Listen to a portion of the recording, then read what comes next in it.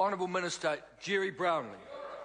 Mr. Speaker, can I say at the outset of my comments that I've known Peter Dunne for the better part of almost 50 years, and I know him to be an honourable person, and I accept that when he says that he had an inexplicable moment or moments in his life that have led to this, that he does so from a genuine perspective. Mr. Speaker, it gives me no particular pleasure to speak in this debate. But I think when you listen to the speech that we just heard, and listen to the speech of the Speaker from the Green Party, and for that matter, the small bits that I picked up from the leader of the Labour Party, there seems to be a desire here to suggest that there is something out there that the public is not being told about. I want to make it very clear. To this House that there was absolutely nothing in the speech by Winston Peters today that is not already in the public arena. That's right. And in the 1980s, that sort of speech would have been a sensation because the reach of the media, the reach of the public to information was so much limited. But now, of course, with all of that out there, brought into New Zealand First as if it was some pile of special information delivered to Winston Peters because he's the only man in Parliament who can make something of it, is actually quite plain and quite normal and quite well known by everyone. And I say to Winston Peters members, the leader of their party might like to say that New Zealand First members make a habit in this House of keeping the place honest. They also make a habit of not sticking around too long, because in the time that New Zealand First has been here, they've burned off almost as many MPs as any other party in here during that time. Right. And there is no reason to believe that the situation next year will be any different. Mr. Speaker, a couple of things here I think are pretty relevant. Firstly, when Mr. Henry's report was released last week, the last paragraph in that report really says it all.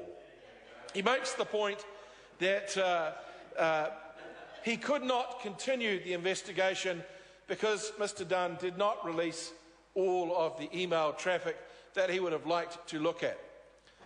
But he certainly leaves it very, very clear that there is nothing else to investigate.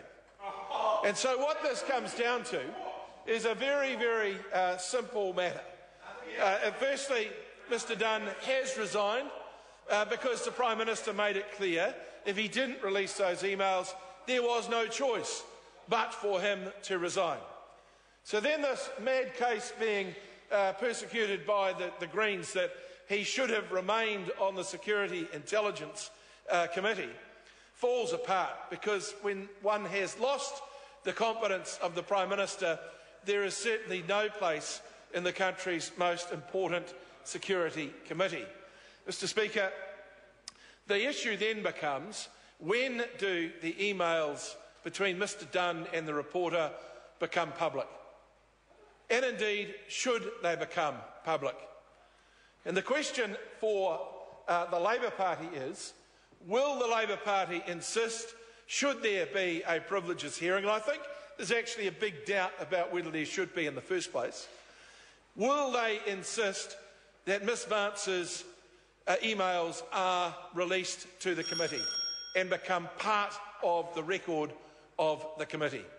Because, Mr. Speaker, if that's the case, then the rules for operation in this House and the long-held desire by all members to keep private communications between them as elected members and constituents and other people who come with information is long gone.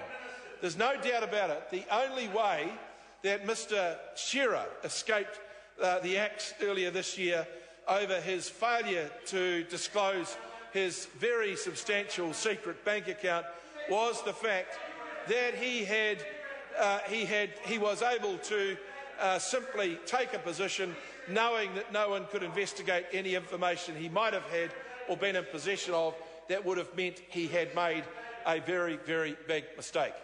Mr. Speaker, I simply think that we need to understand that there is a lot more at stake here than just the situation relating to a minister who got himself into bad circumstances and has had to resign as a consequence.